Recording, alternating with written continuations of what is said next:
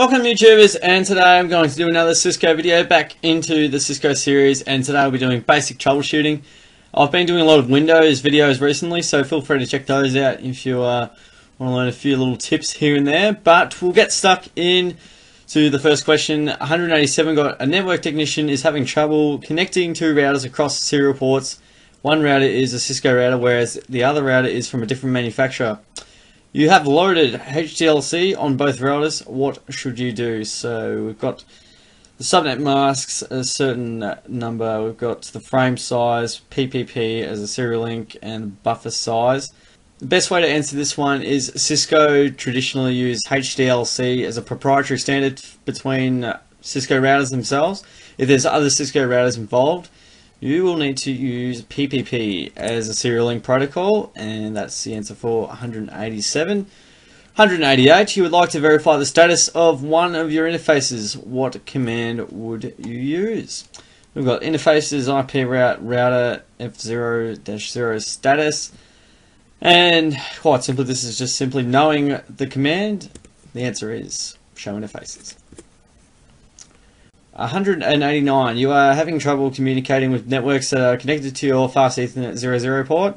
Use the command shown below to view the status of the links. What can you do to solve the problem? Configure encapsulation protocol, assign an IP address, configure it to DHCP, enable the interface. So if I have a look here, it's a little bit blurry, unfortunately. Sorry about that, guys. So a fast Ethernet port, so we've got to look at fast Ethernet 0.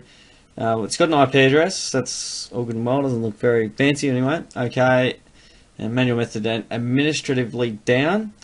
So there's a few ways of which a certain interface can be down. Administratively down generally means it's being configured to be down, hence being administratively down. So in order to, I guess, resolve the problem, we would have to enable the interface, which would take it from administratively down to up and running. 190. Which of the following commands is used to display a table, output shown below, indicating the IP address, IP assigned to each interface, and the status of the interface? So we've got show IP interfaces, show IP table, show IP interface brief, show IP table, show IP table brief. And the answer to this one is another rote learning question one almost. So the answer is show IP interface brief. See for that one. 191. Which of the following commands display information on the iOS version? And believe it or not, there's three possible commands. We've got show version, show iOS, show hardware, show flash, show running config. The three is again another rote learning question. These will simply be the answers. So we've got show version, show flash, and show running config will be the answers.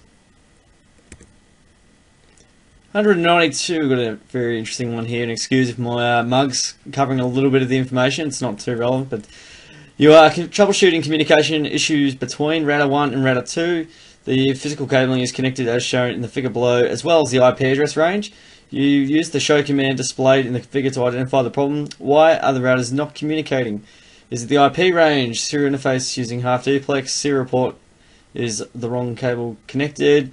The serial interface is using the wrong subnet mask. So having a look at the commands down here, we've got a show controllers command for serial 010, which will be the router here.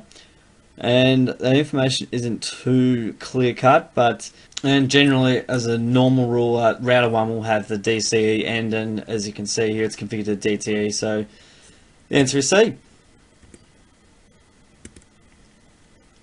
Moving on to 193, you need to find out if the serial port on your router is acting as the DCE device in the point-to-point link with another router. What command do you need to use? Well, we saw this just before. If you were having a bit of a look, it would be D. Show controllers serial 00. So if you have a look, you might not be able to see it, but I'll try and get it to show up.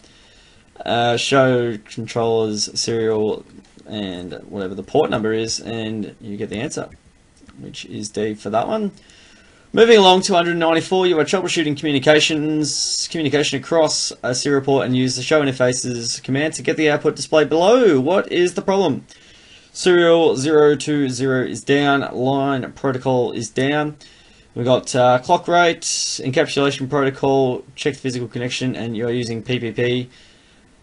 Being that is down, line protocol is down, means there's something wrong physically. Generally, there can also be other points, as I mentioned before, that can be administratively down, which means it's being configured to be down. In this case, since these are both down, we have to sort of check the cabling, network cables between each other, and also obviously the power. So we've got to check the physical connection, which is the answer for that one. So a network administrator in your office has configured the router with the commands shown below. What is the order of the passwords that would need to be supplied if she connects to the console ports and make changes?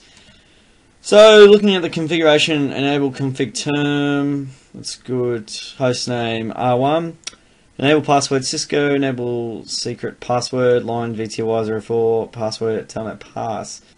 So with this one, the password here takes precedence over the enable password, and there's no further configuration for the actual console password, so just password will be the order of which she needs.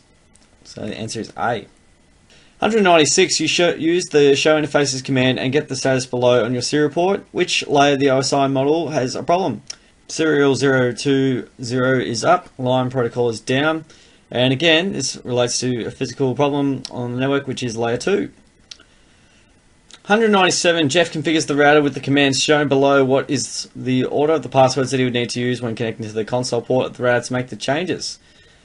And if we have a look at the configuration here, enable config term, what have we got? Enable password Cisco, so that will be the password for that one. Enable secret password, line con, password con pass. And there is no login command here, which would actually make the authentication applicable for the Cisco router itself.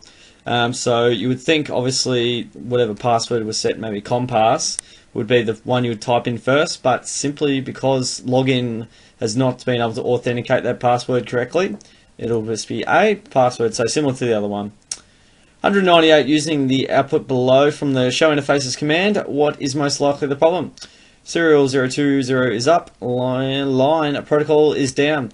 So we've got no physical link, protocol clock rate has not been set. You need to configure the router as the DCE device, you need to configure the router as the DTE device. So in this case, line protocol is down. Generally will suggest that there's a problem between the two routers. So it'll be a protocol clock rate has not been set. It's got to be set on one end, but then it's also got to be set on the other end for the router so that the two routers can talk to each other. So a protocol clock rate has not been set is the answer. 199, Tom configures the router with the commands shown below. What is the order of the passwords that he would need to enter when connecting to the console port of the router to make the changes? Again, it's pretty similar to the other ones here. We've got enable config term, enable password Cisco, enable secret password, line con 0, password con pass, login. That is the key from before that those other people didn't have. So look for our answers here, and the answer will be D because he's logged in, which will authenticate that password there. So when connects via a console port there, he'll have to type in the compass password first and then password to make changes to the router, which is the answer there.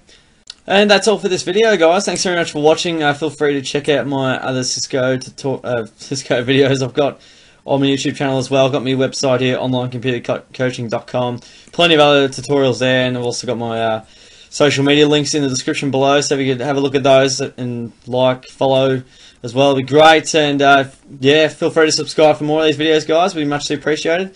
I'll catch you guys all soon.